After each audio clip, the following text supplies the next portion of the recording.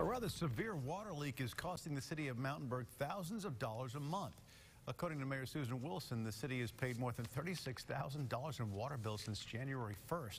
This money is coming from the city's annual $93,000 budget. City workers have been searching for the source of the problem since November.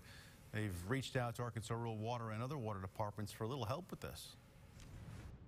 We don't expect it to impact the rates that our customers are paying for their water.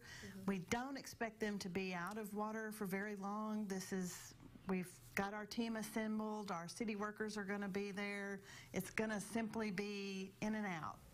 The city of Mountainburg contracted trenchless leak detection, which was able to locate the source of the leak flowing into a nearby runoff. Mountainburg Water Department will repair the leak by the end of the week. So this will all be water under the bridge.